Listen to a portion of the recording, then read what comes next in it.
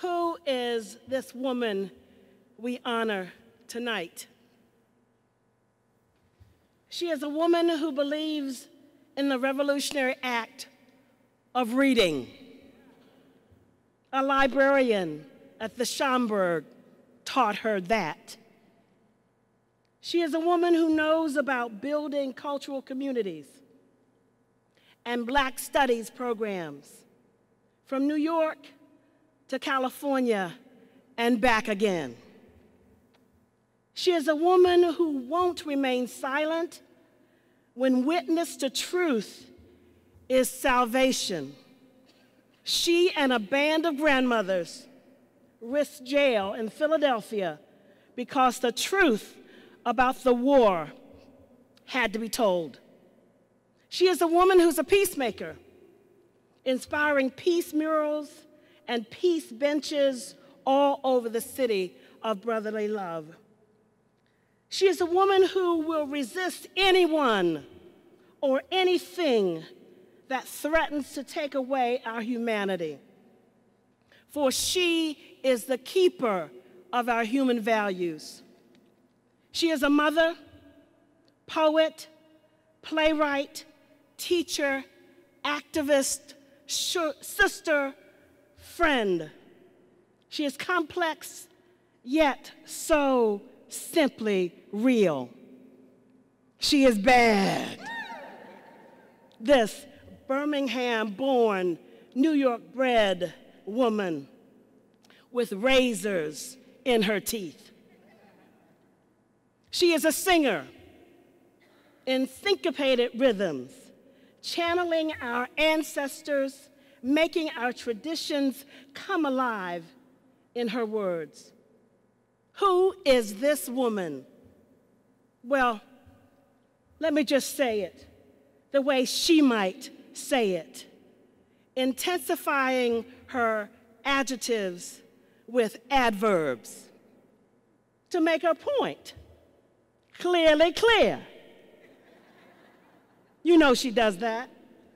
So, on behalf of the Furious Flower Poetry Center and Split This Rock and the National Portrait Gallery, it should be Portrait Gallery,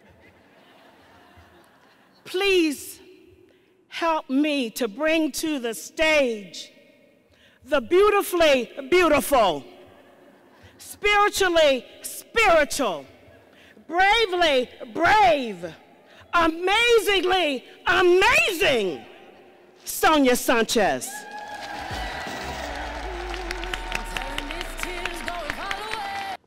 What an honor it is to be in this beautiful, beautiful site where many of these amazing portraits finally are about some Black folks. And we thank you for that. We thank you finally for that vision. I have on my jacket a button that says resist. And we all need to resist, but we need to do it seriously now. Seriously serious. Because these are very dangerous times we are now living in. We thought Bush and Reagan and Nixon, and I lived with those people. So some of the young people have come up to me and said, what do you do, what do you do, what do you do, what do you do, what do you do, because we have Trump. I said, it's the same person, just a little bit louder. And you need to look up in the dictionary, I have it in my book, Trumpery. Have you looked it up? Hand me Ronnie, would you mind handing me my inside? I looked it up for you because I started a long piece called Trumpery. Now I just hope that I'm following what I usually do when I do this. I usually put it on a page at the end of the month. Of that month when I discover something. Here it is, January 31st. Every now and then. You know, I'm 82 now, people. So you got to understand. At some point, I lose some of this stuff. But I always tell people, when you can't bring up a name, and many of you will understand because I've said it to, you know, Sister Joyce and Sister Sarah and Sister Joanne, Sister Brenda, just say to your brain, I want that information in 15 minutes. No, really, and it'll come. Because you know, we have so much up there now in our 70s and 60s and 50s, you can't pull it up right away. And so therefore it takes 15 or 20 minutes to get it. But I do want to thank the Smithsonian National Portrait Gallery and Split This Rock and the Furious Flower Poetry Center. And I want to thank all the poets who came up. I've seen them at some of the workshops, and I've listened to them, and I smile because we need to always make sure that we have the poets. You know, whether we agree or disagree, that's never the point. The point is that you write, and you write, and you resist, and you resist, and you resist. In the dictionary, trumpery means showy but worthless finery. That's how it begins, and then it continues. Nonsense, rubbish, deception, trickery, fraud. From Old French tromperie to cheat. Look it up. And I know some of you always wonder why you bring me places. You say you disrupt the National Gallery. No, I don't. The National Gallery is here with some amazing people. I've come in this place quiet, and looked at some of these portraits. Some of them who did not understand what it meant to have Africans among them. You know that? Some of them who decided to enslave people and said nothing about our death and our dying. But one of the great things about being a poet, and one of the great things about being an African-American poet is that you spill things. It's okay, honey. Oh, thank you. That's my son, Marani, one of my twins.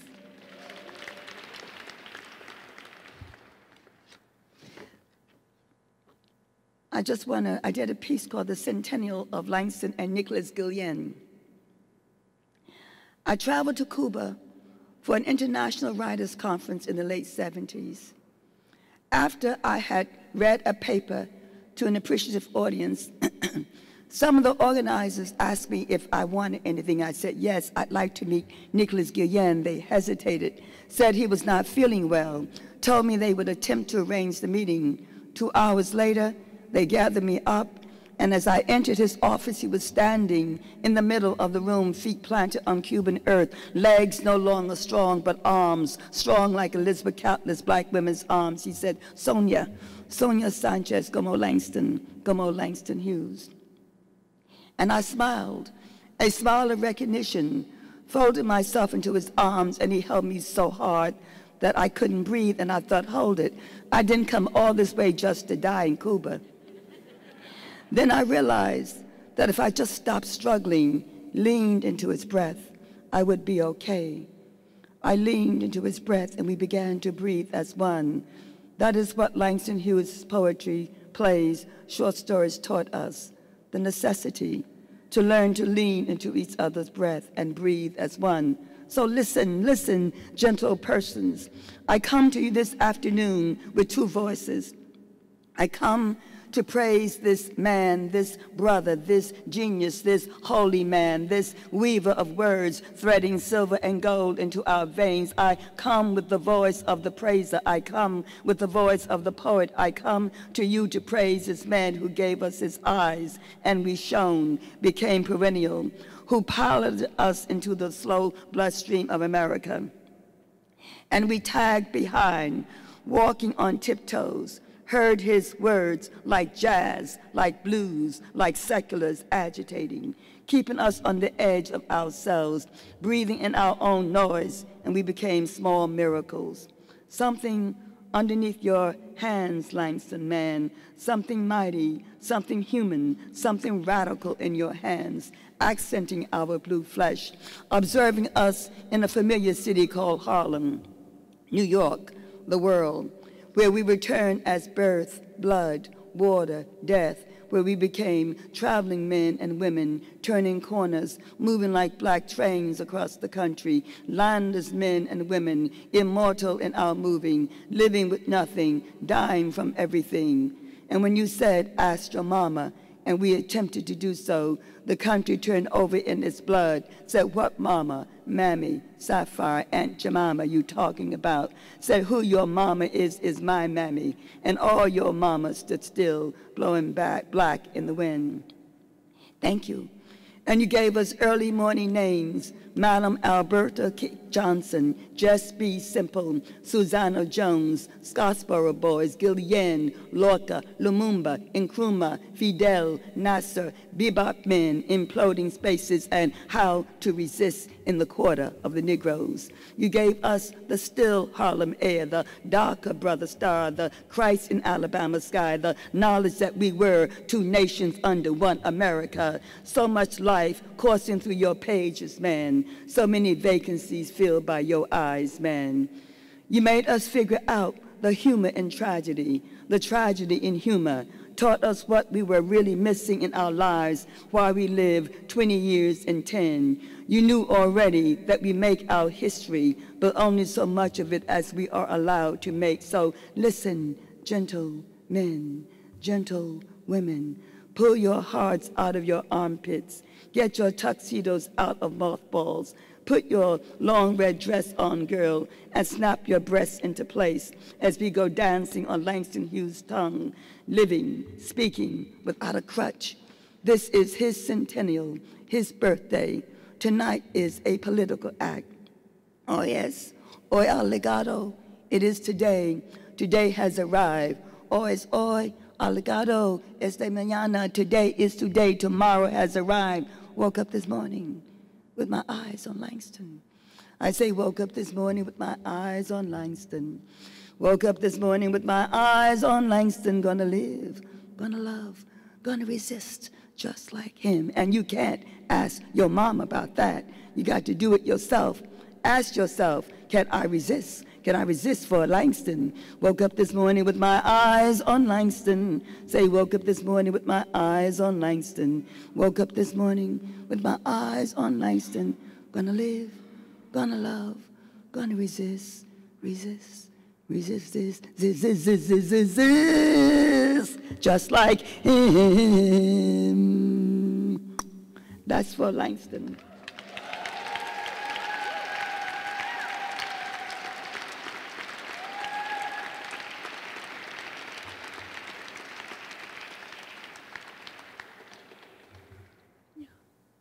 This is cold, cold, cold.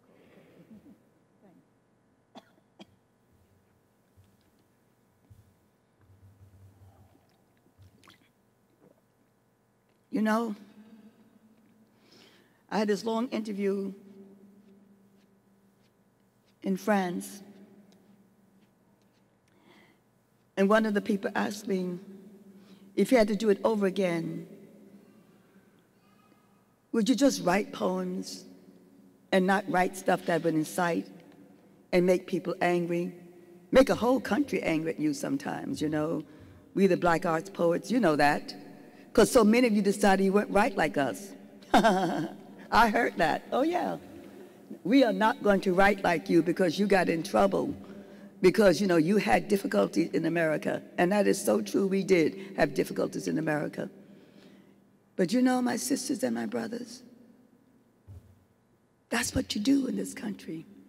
That's what you do in a country that will bring you here as Africans and turn you into Negroes and to niggers, you know, and to aunties and mammies. That's what you do in this place called America. You write and you question and you challenge. You know, we want to blame everything on Trump. That is not true. What you got to understand is that the 1% of the people who run the world got Trump into office. And they said, we will get Trump into office because the Democrats are punks, many of them. You know, if it had not been for our dear brother in the Congress who got up and said simply, I'm going to resist this president, most of the Democrats would have gone along and said, by golly, by gee, here we are. We need people to begin to say simply, this is really our country. This is really our land. We got to stand up and say something. Don't tell me you're afraid of your job. We've always been afraid of a job. I travel across America, people. You know that? My father used to say to me, if you just shut up, Sonia, you could get tenure. Just shut up. Just teach. And I said, Daddy, if I shut up, I can't teach. You see, I was blessed.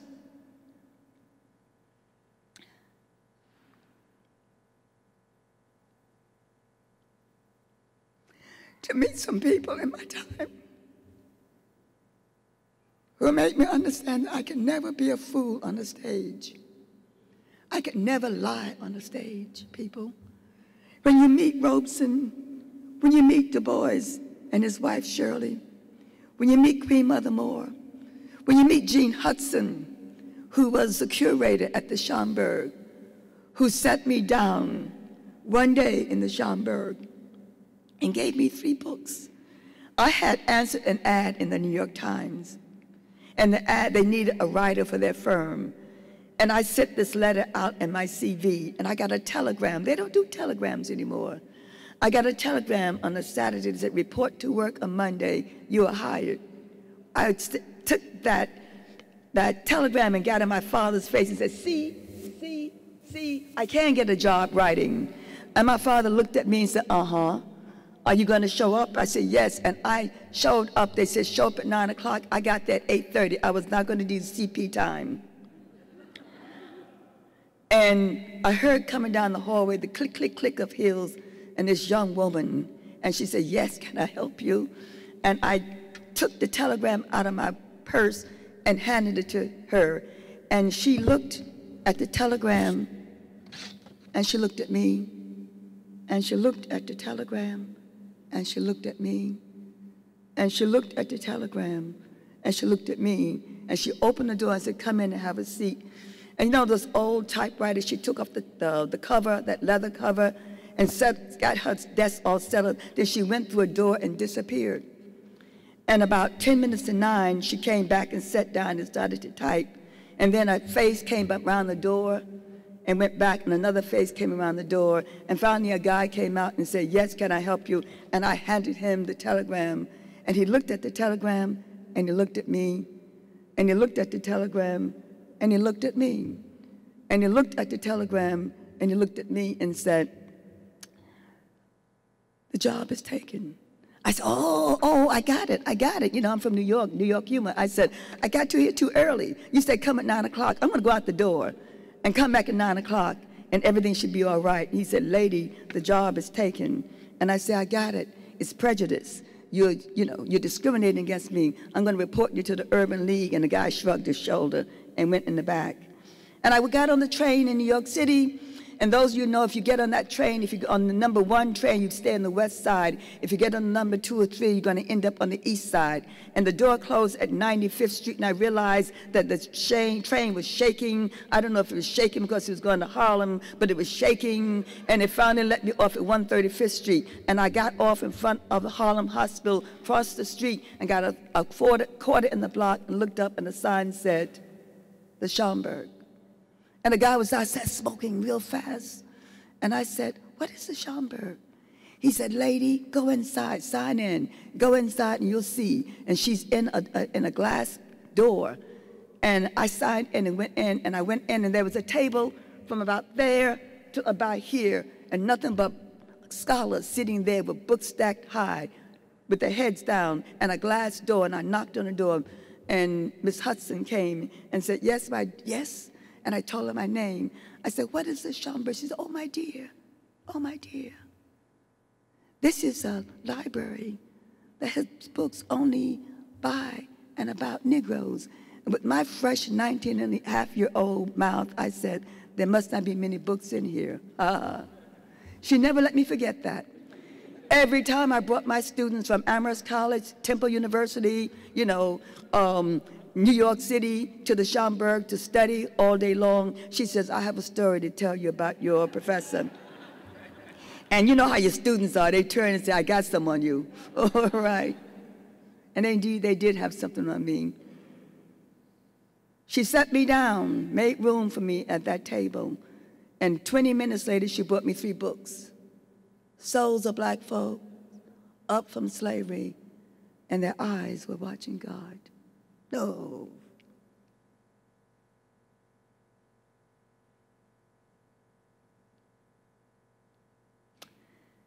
You know, I started to read, and you know, these educated blacks, my ears, mouth, teeth had to get accustomed to the Black English. It is not dialect, it is Black English.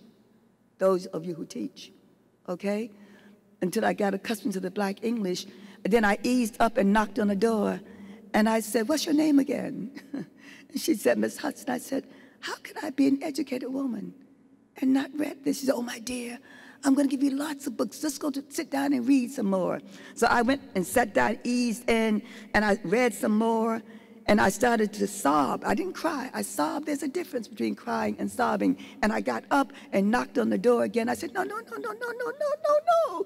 I just graduated from Hunter College. How could I have not read this? She said, oh, my dear, I'm going to give you many, many books. And as I sat down this time and tried to, this African scholar said, Miss Hudson, tell this young woman either she sits still or she has to leave.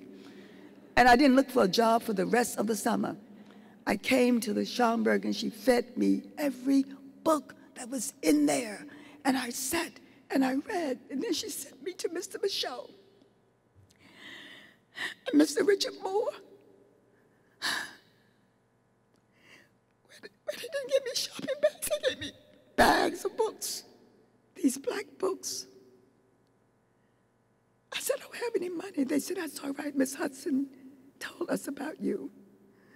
And when Miss Hudson was dying, some years later, I went to her house and I held her hand. I said, what did you see in me that made you take the time? She said, oh, my dear, I knew that you were one of the ones that would teach this. I am so grateful for that woman, for that sister, for that scholar who taught me and gave me this literature that you young people must continue, that you young people must continue and stop arguing amongst yourself about who's the best. We're all good. There's no such thing as the best poet on the planet Earth. No, no, no, no, no. Stop. Just receive each other. Receive the words. Relish the words. Love the words. Understand at some point that we're all moving in the same fashion. Some of us say the words differently, but the point is that it's all about love, is it not? You are a wonderful audience. Thank you for being here. And we want to bid you a good night and safe travels home.